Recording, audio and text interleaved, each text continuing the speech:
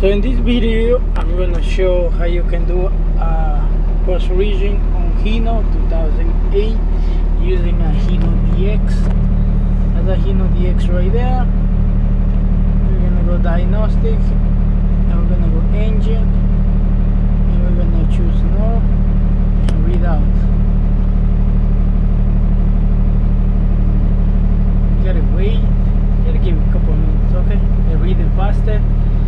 So I'm gonna show you today how you can reset the DPR and also force regen with the computer. Okay, so this customer failed to do a regen, so I have to do force regen with that computer. Of course, the light will show, but in this case it was too late, so I gotta check engine light on. Now I gotta reset with the computer, and that's the code right there. See, it's active, losing power. Okay, so what we're gonna do right here is we're gonna reset. Okay, so we're gonna go to, of course we gotta go to engine right here, engine, and then we gotta go to inspection menu, then we gotta go to DPR check. So after we are on the DPR check, okay, let me see. Okay, we gotta put a star. Okay, so there is the options right there, you can see it. DPR relay memory reset, manual force regen, DPR differential pressure check. So to reset the code and reset anything, you gotta do with the key on. So now we got it with key on. I know I gotta unplug the brake switch, but I'm gonna do faster. So we gotta do DPR memory reset and reset. Okay. So now we gotta put N. Okay. After we put N, we're gonna go read out. I would like to see the codes. It went to inactive. So here you go. Now the code's inactive. So I'm gonna go ahead and delete. Okay, after delete, the code is gone. Now next step is to force regen.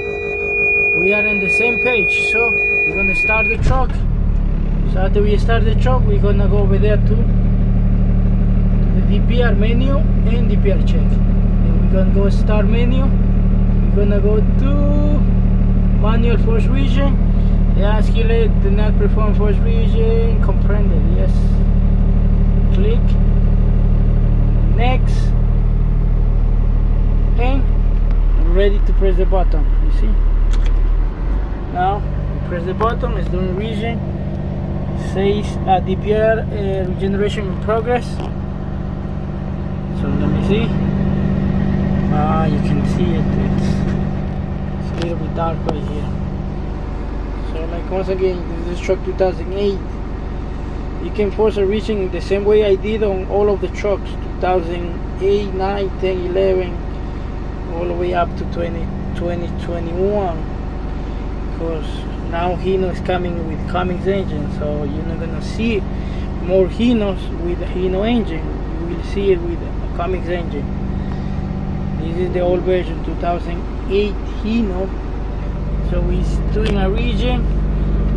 Okay, let me explain to you right there the pressures. Okay, engine speed is 980. Of course, exhaust brake zone, exhaust gas temperature, inlet and outlet.